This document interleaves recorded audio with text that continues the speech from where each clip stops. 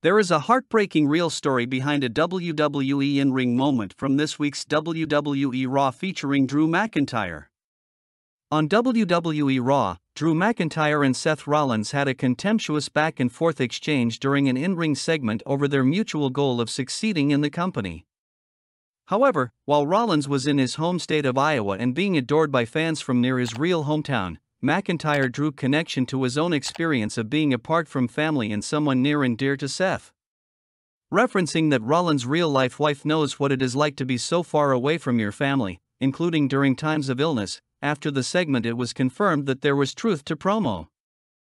Fightful Sean Ross Sapp tweeted after the segment in reference to the very emotional story Drew McIntyre was sharing during the segment. The story that Drew McIntyre is telling on WWE TV is very close to something he and his family have been going through.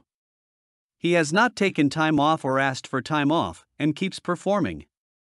Drew McIntyre will face Seth Rollins for the WWE World Heavyweight Championship at WWE Raw Special Day 1 edition on January 1, 2024. We wish all the best to Drew McIntyre and his family during this difficult time. Friends, what is your take on this story? Let us know what you think in the comments below.